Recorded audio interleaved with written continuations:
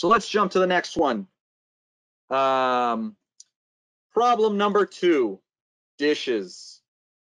No matter what your quarantine experience is right now, whether you're just cohabitating with your nuclear family, or if you have extended family living with you, or just roommates, getting those dishes just right can be questionable from one person to the next. And one of our sales engineers, who's going to remain anonymous for this one, just so they don't get into trouble, there were some discrepancies on if the dishes were being done very well, and someone blamed the fixture on not applying good pressure to the sensor.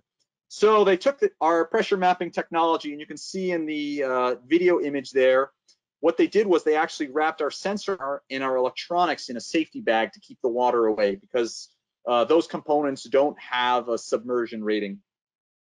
But you can still get some great data through the bag while keeping the water away. And we'll get the video started here. So what you can see is they took the faucet and they'll point it very close to the sensor and change it into that spray mode that a lot of times that's great for getting the gunk off of it.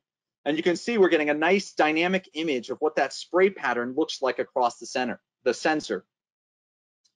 And so what we can do is, after we've collected that data, we'll be able to do an analysis of what all the points are. So what they're showing right now, this is what's peak mode.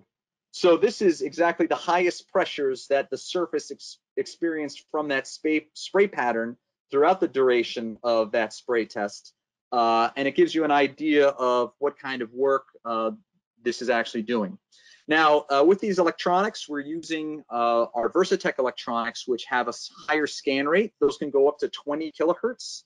I think in this application, the scan rate was around 5 kilohertz. So we could get pretty good detail of what those water droplets were doing to the sensor surface. Now, in the next video, which is just a little more analysis of what we did, we can look at that peak pattern, but they can also go back to the graph, and you can see as it's advancing through the graph, we can see what that spray pattern looks like. So because this one's a little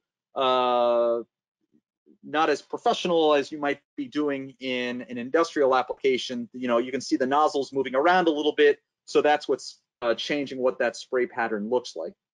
Now, this is definitely going to be used a lot in spray pattern evaluation. So if you're a manufacturer of faucets, shower head fixtures, pressure cleaners, you're very interested on how that water is coming through the nozzle and what that's doing to the surface.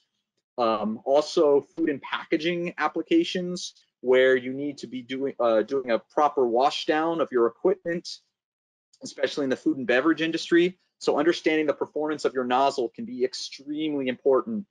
We've also looked at long-term testing, multi-cycle impacts. So there's a variety of applications out there where you can look at what these constant pressures are looking like on a surface and seeing what the impact is on what's receiving the force.